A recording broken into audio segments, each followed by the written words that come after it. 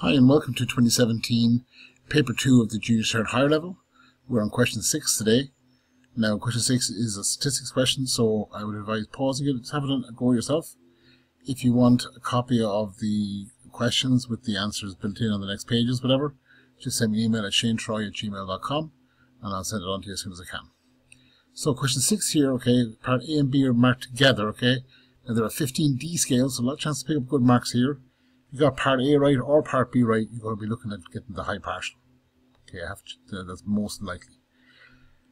Let's read it through. Clara asked all of the students in her school some questions about their eating and exercise. One of Clara's questions was, how healthy is your diet? They were asked to tick one box. Was their diet very healthy, fairly healthy, not very healthy, or very unhealthy? She drew a pie chart to show her results. Her results and the size of each angle of the pie chart are shown below in the table. Now you're not given all the answers, we have to, I guess, work them out. So you're told here that the number of students you're not given. The size of the angle here is 96. So you can't really tell much there, you can't equate them. With the fairly healthy one you can, so you know that 150 equals 90 degrees in that circle.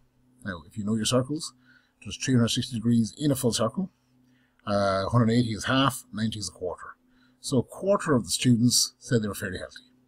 So when a quarter is 150, a half is 300, and the full school sample, whatever, was 600. So I've done that down here. So 90 degrees equals to 150. So I'm going to divide across both sides by 90. Okay, I find out 1 degree equals 150 divided by 90. Now, I could change that to a decimal, but I'm going to end up probably with a decimal that goes on. I'm going to have to shorten it. I might incur a rounding error. If I leave it in fraction form, I don't have to worry about rounding. And the calculator can handle it. So if 1 degree equals that number, okay, whatever it is, 96 degrees equals that number by 96.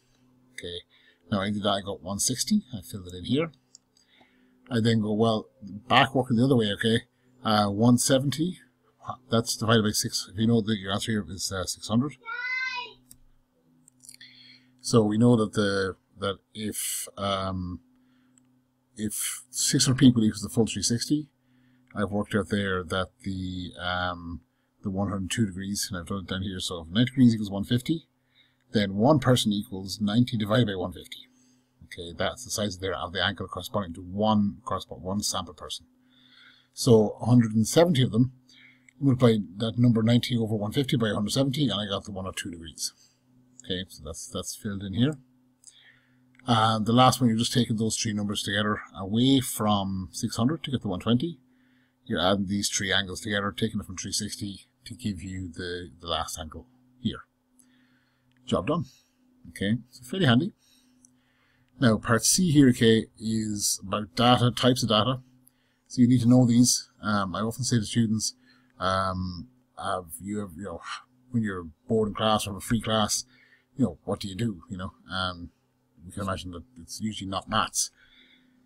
I can get it, you don't really want to be doing a maths question, but if you're bored in class or you're whatever, I would suggest reading the beginning of each chapter as a way of studying, okay?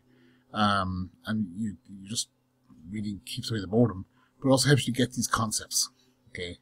And then even better way would be to make a synopsis of the beginnings of all these different chapters and try making it your own words, and so you can remember it, okay? Because these definitions are hard to remember, and if you don't have a good clue of what they are, you're going nowhere. Now, I put in some infographics to help, but they're not there on the exam. Okay, so it's only what's on the left-hand side of this page. Anyway, part C here is a 10C. It says, complete the table below to show one question in each case that Clara could ask that would generate each type of data. Each question should be about eating or exercise. One is already filled in. So you have your numerical continuous data, numerical discrete data, categorical ordinal data, and categorical nominal. Okay. Now if you look at this infographic here, it breaks down. Data is just things we collect, okay, information. That could be numerical, okay. Now that numerical could be something that's called continuous, which means it can take any value, and it can change, it can be decimal, okay. Discrete data is something that will always be a whole number. Okay, for example, it could be like your weight fluctuates even over the day. If you drink a glass of water, you're heavier. whereas your, say, the number of A's that were achieved in a class, you got 6 A's or 7 A's. There's no A, B, or I suppose nowadays A's makes sense, 1, 2, 3, whatever it is. Now, that can also be categorical, okay, where you're categorizing it, and that can be ordinal, okay, where you have a hierarchy of the information, okay, a scale as such, 1, 2, 3, 4, whatever, or you can make it into a scale. Or nominal, it's just information. Maybe an opinion, it's either the breed of dog, the colour of an eye, whatever. Okay, the number of legs. Okay, and that's, I suppose, one infographic that tries to explain the difference. So if we're trying to think of a question that you would ask to elicit a numerical continuous response, it'd be a question about their health, eating or exercise. That would be basically a number, first of all, and a number that can change, okay, or can be described by a decimal or fraction. Now, there's any number of ones here, okay. I put it in here as your answer is what is your weight, okay. Could be what is your height. That could be something to do with exercise. How many miles do you walk every day? Okay, something like that. Okay. Now, numerical discrete, okay, is a definite whole number, and it can't be for decimal. So you don't do, well, you could argue this, but whatever. You don't do 1.5 push-ups. It's either not a push-up or it is a push-up. Okay, so 0 to 1. So it's a whole number. Okay, and there's no decimals.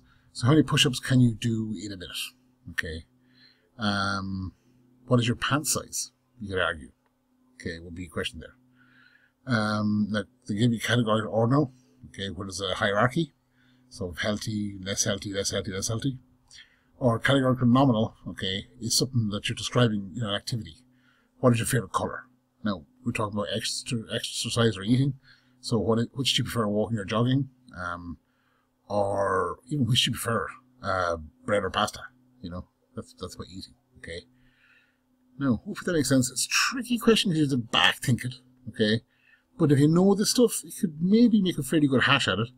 You're looking probably at low partial for getting 1 right, high partial for getting 2 right, and the full marks for getting all 3 right, okay? Or good work on all 3 would get you definitely the high partial there, okay? Now that's part C, so part D, I think. Clara is worried that the students in her school are not a representative sample of all the students in Ireland.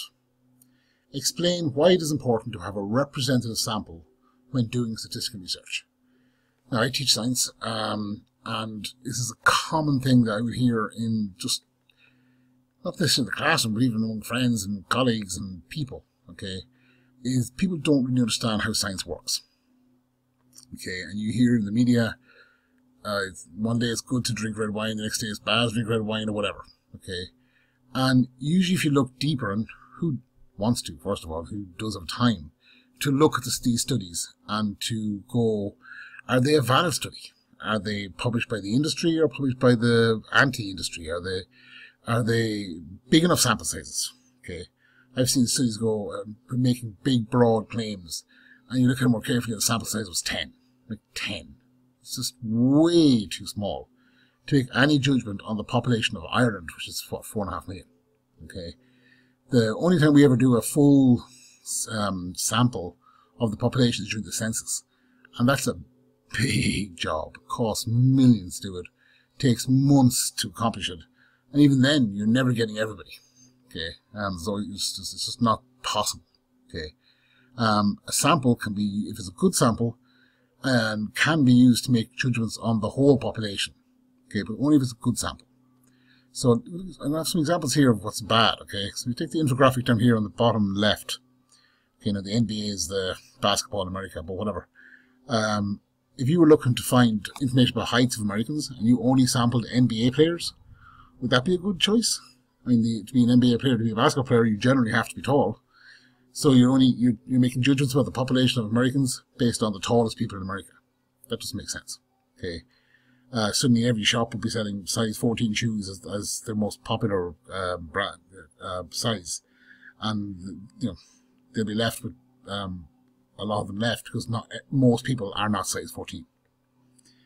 In science, okay, and this often happens in bad science, if a sample is not meeting your expectations, and in the science field you shouldn't have expectations. You have a hypothesis you test. Okay, if it fails, it fails. If it's accepted, it's accepted. But if you have a vested interest in it, or you really want your results to come out a certain way, it's very easy to just ignore a result that doesn't meet your requirements. Now, that's called cherry picking. Okay, and you shouldn't be ignoring data unless there's a valid reason to do so. And sometimes there is. Okay, but it would generally be considered bad science. And this is why some studies come out with weird results, and you go, why is that? It's usually the researcher was doing things that weren't correct. Okay, and it's not right. Okay, it's wrong. It's not necessarily illegal. Okay, well, you know, it's definitely unethical, and it's not something we should be encouraging. But it is something we need to know that it exists. Okay. Anyway, so I've given two different examples here. Okay, you're saying something that the results aren't biased. Okay, now bias is a word that's thrown around, but in science you're trying to be unbiased in order to so that your data actually means something. Okay, if let's say for example I had a bias against bald men. Okay, and I never pick bald men for my study because they're just bald. Okay, that's a bias. Okay, it could be I'm misogynistic, I'm sexist, I'm homophobic, I'm racist, whatever. Those things can affect the sample that's chosen. It's not representative of the entire population. Anyway, or you could say a different example, so that results would apply to the whole population instead of just a sample. Okay, there's any number of ways of saying that. Okay, you can give an example like this one here. If I picked only the tall people in the class, I couldn't make judgments about the whole school because I've just picked the tall people. You know, something like that would work. Okay, as long as you don't overstate it. This case, some of these are 5A's, but there's a 5B here, so anything valid, we get the 2. Okay, that should be the end of question 6, I think, so that's it. So I see you on question 7.